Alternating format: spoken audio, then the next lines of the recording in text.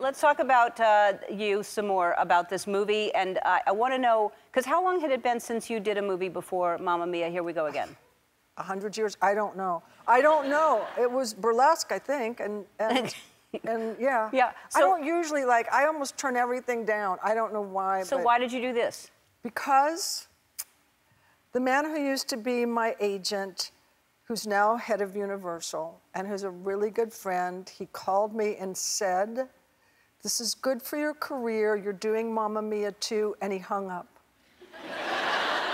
He didn't wait for your response? He just hung up? He just hung up. I know who that is. Ron. Ron. Yeah. And you just trusted him? You just said, yes, I'm going to do it? Well, it was between trust and fear. Uh-huh.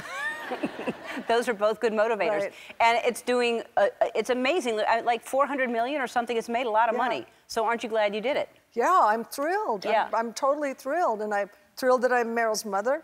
Yeah. Let's talk about you and Meryl. Right. Y'all really love each other. Right. And you should, because you're both fabulous women. Silkwood is like one of my all-time favorite movies. But here you are in London on the red carpet. Yes. So y'all really love each other. Yeah.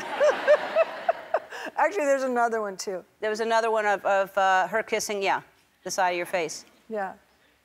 But you're fabulous together. We are. I mean, that's really fun. Like, you want to do another movie with her? I'd love to. Do you have any ideas? No. Okay. You want to come up with any? Yes. Okay. I'll come up with an idea, and then Actually, do it. you know, we saved a girl's life once, the two of us. Tell me, what? So she had just had Mamie, and we were at her apartment, and she said, "I want ice cream."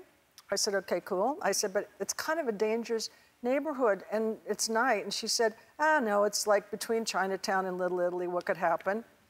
And so we're walking, and we haven't got around the corner yet, but we hear screaming. And we get around the corner, and there's this huge man in like sweats and I don't know what over it, like basketball shorts. And he's pulling at this girl. She's like shaking this girl. And so Meryl just starts screaming and takes off, and I start screaming and take off too and think, I'm going to get killed. My friend is going to kill me. So anyway, so we're running, and the guy turns around, and he sees us, and he starts running towards us.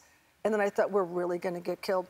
But we both split off in the opposite directions, and we got to the girl, and he kind of had ripped her clothes, but she kept her purse, and that's what he wanted. And then we're like trying to fix her all up, you know, and, you know, we had nothing, but we're like sticking it in her bra strap or shirt.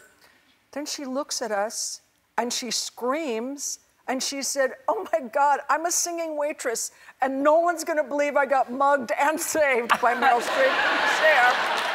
Wow, what a great story.